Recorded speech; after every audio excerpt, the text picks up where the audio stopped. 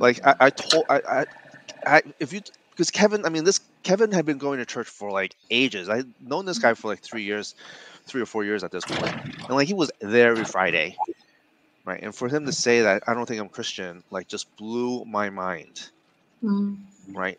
And shame on me for not, like, I don't know. It's like when you're like, it's like if someone shows up every day and they're like in church and service, you don't really think to yourself. I don't know. It's like I don't know, Adrian, are you Christian? Like I've never, I haven't had to ask that question. I just presume certain things. Yep. So Yep. I think God had it on His heart, and I was available, and you know. And I'm just kind of like blessed to have been like used in that way by the Spirit. That's so good, Kinsen. That's an awesome testimony. I need a fresh story though. It's a little bit dusty. It's kind of it's why my pastor says, like, you know, some of my faith story is a little bit dusty. Like, I think I need some fresher ones. So yeah. Well, isn't that the way? Like, I think, you know, right on. Like, I mean, never will devalue. You know, time doesn't devalue what fruit has been, you know, in your life in that way. But it does make you, go, well, am I like that today? Am I as available now as I was then? Or is there anything, you know, kind of like cluttering my world that I don't have time or space to hear or to hear that prompting and follow it? I think. Or another thought on that, Deb, as well, is that, like, I think often we talk about, we know that we're different from when we were in our heydays of having lots of time and, you know, availability, right?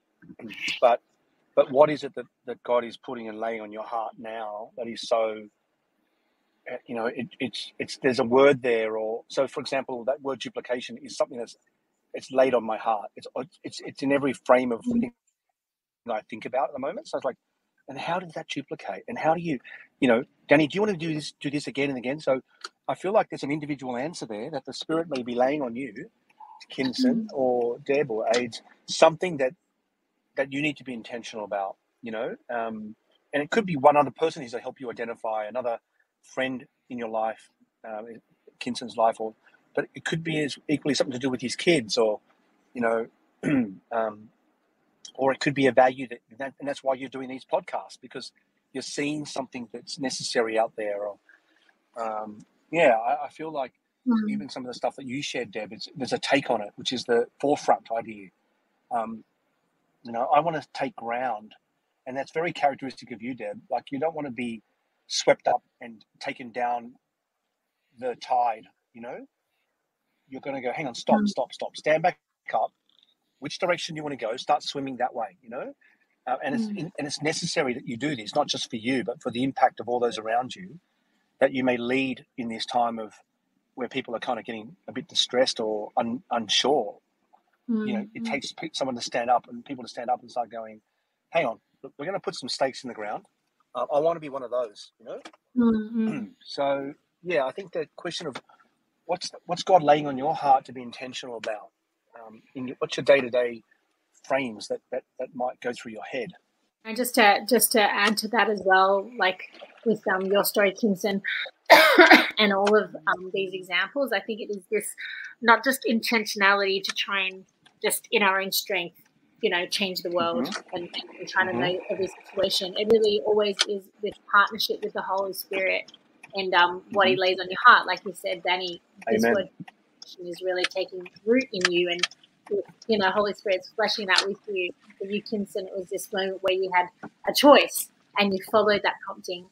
And I think, you know, I really don't want this to be a burden in the sense, okay, we've got to be intentional. We've got to, pull our socks up and try to change things. It's really, no, it's this beautiful flow of kind of just being available, isn't it, Kinsen? Like, you know, like available to God and making space. I always ask my kids, and, you know, just in terms of how do you make space for the Holy Spirit in your everyday? And for me, it's kind of like, how do you wake up in the morning? What's the first thing that you think about?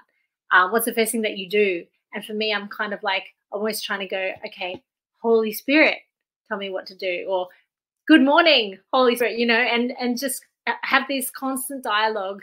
And when you're bored, like I think about kids these days, like when they get bored or they don't have a screen or a device, teaching them to, you know, when they get that moment of space, not just to go to fill it with a device or fill it with entertainment, but to go, Holy Spirit, talk to me, or Holy Spirit, what should I do?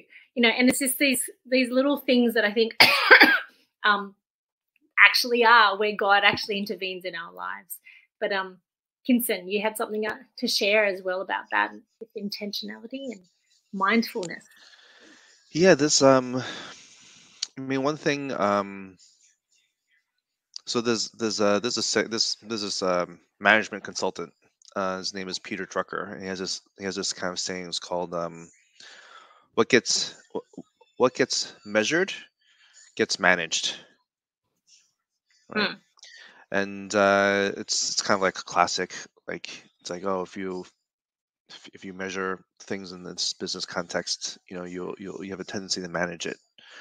But what I kind of did in my personal life was I don't do it all the time, but I did do it briefly, where I actually just measured the moments that I would have with my children, right? So it was like times I read um, books to my son, you know, 2 times, times that I got a hug from my daughter, times that she held my hand, times that she rejected holding my hand,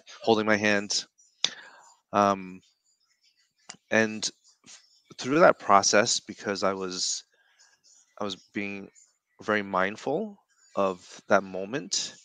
It actually made me realize and led to a deeper um, presentness.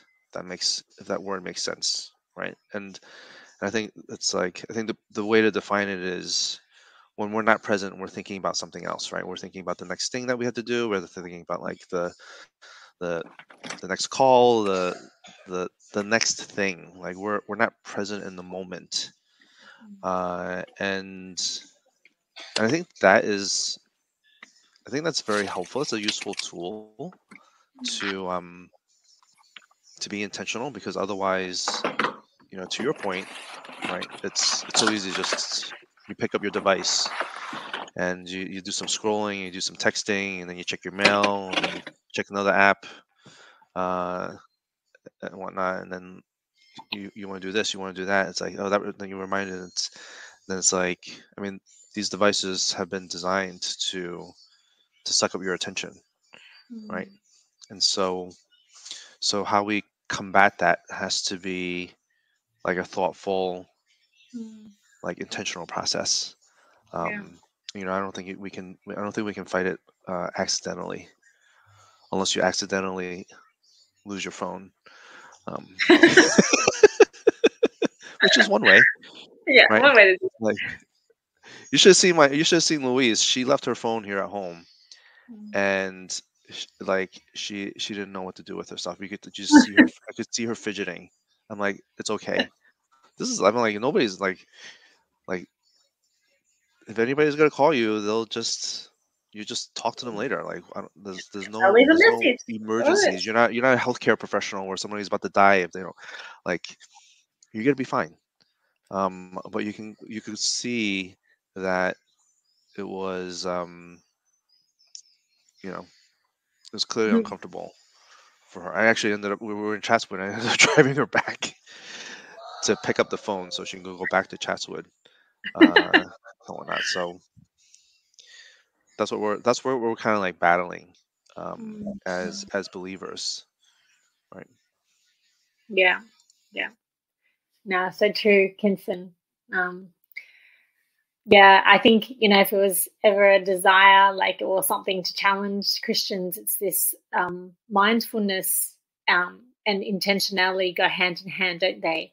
Like, and yeah, the mindfulness in the everyday, so that you can know the opportunities when they present themselves to be intentional, or to to create change or to do something, on purpose that is a little bit out of the ordinary, and or not just, doing what you always do. Yeah. Danny, you have any last things to say? Because we're probably going to wrap it up in a couple of minutes. I think that the a framing thought for me, even in this idea of like be fragrant, like, what are other words for intentional? Like being deliberate, being fragrant, having the eyes of Jesus, in the world, trying to think about the works that God has pre-prepared for us to do, and all of it is that whole thing of, it's actually this whole proactiveness, a very proactive, very much a I think, even as Kinsen was saying, sometimes it's doing what's uncomfortable. It's, the norm is to go seek comfort, but it may not be. And yeah, I think that the heart behind it, when I think about it, is when I have this desire to be fragrant. I'm in love with Jesus. I want him to be magnified.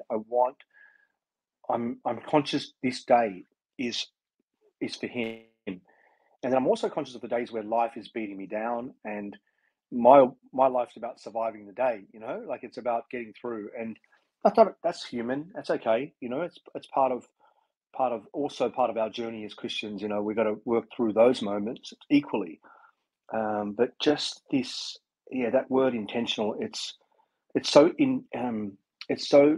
inextricably linked to this third circle of how we get out there and be impactful, and and what we're also saying is, don't define it, don't narrow it, be open to the Holy Spirit's lead in it. We would love to hear people's stories. Like Kinsen, I love your stories. I told you, we're going to have a beer if it's a no alcohol show. What did you like? Ginger ale or something like that. But a steak. I need ginger beer. My share stories. Ginger beer. My 40-year-old stomach can no longer take alcohol. Okay, ginger beer, a steak, and lots of stories. And to Deb's point, like as we trade stories, I'm inspired, and I go, man, I'm going to go out and do something with that. I value you guys. Like I value this time, this chatting. I value all the other guys that get on in and around us as well, because it's maybe not that normal for people to be later in life or mid stage of life, in our middle wicket, to be going, I'm only revving up to crack on. We're revving up to crack on for Jesus, wanting to be impactful. Now we're kind of looking upwards. Who can we encourage? And we're looking, who can we help that are following us? It's this really interesting age, this middle wicket. Middle Earth. We're in Middle Earth. So true, Danny. But hey, we've got one more week before we close up this series. Hey, very exciting. First crack at it, which has been awesome. But the last, next week, I think the word that we're going to be unpacking is alignment. And in this third circle of this, how do we actually align the aspects and the passions, the gifting, what we're good at and what we actually are passionate about in life. So it's a good one. I don't know where to but this is something that Adrian really delved into a while ago. It's a Japanese concept.